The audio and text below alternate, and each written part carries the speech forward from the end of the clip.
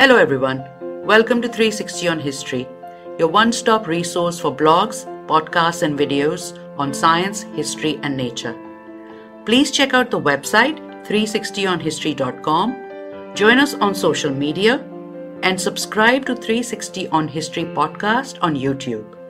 You can also subscribe to the audio version wherever you get your podcasts. The Arabian Desert has been known as just that, a desert, including in archaeology. It was thought that there had been no Iron Age activity in the area. The Iron Age was around 1200 to 500 BC. However, research conducted over the past 30 years or so has slowly changed the knowledge and understanding of the habitation and culture of this area. And not just from the Iron Age, but long before that.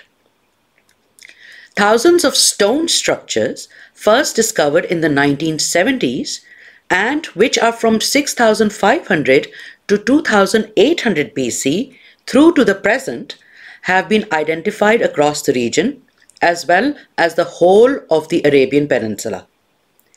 They range from burial markers, tower and pendant tombs, and open-air structures, also known as gates. The gates are now known as mustatils, meaning rectangle in Arabic. Studies of these structures conducted using satellite imagery and aerial surveys identified almost 1,000 mustatils in Al-Ula and Khyber areas of Saudi Arabia. An additional 39 mustatils were found through ground surveys of Al-Ula, which revealed a number of previously unknown features. Recent excavations now show that the mustatils functioned as ritual structures in the 6th millennium BC, making them one of the earliest and largest ritual monuments. This means that Arabia housed one of the earliest ritual monument sites, older than the Stonehenge and the Egyptian pyramids. While some observers had suggested that the mustatils served as animal pens or traps, the researchers of this new study say that their walls were not high enough to contain animals. Instead, they point to ritual activity, as is evidenced from cow, goats, sheep and gazelle bones, all animals that could have been ritual offering. However, there were no human remains, and there also does not seem to be any domestic occupation of the sites.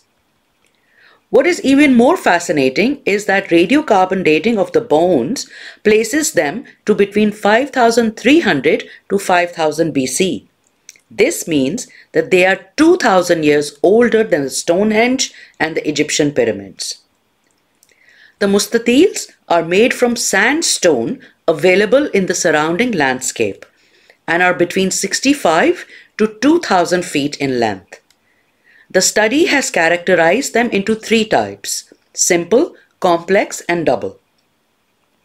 Most of them feature certain components such as a head, courtyard, long walls, a base, and in the case of the complex types, a series of associated features including circular cells and niches.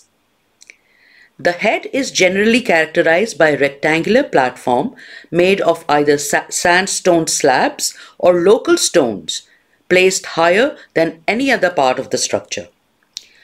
The overall stone structures have an open, elongated and empty courtyard with the head at the top as well as a base and boundary walls.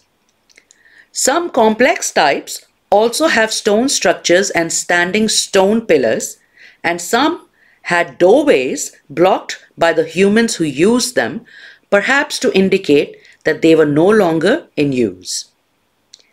It also seems that the empty courtyards were also used at later dates to build funerary structures by subsequent human populations.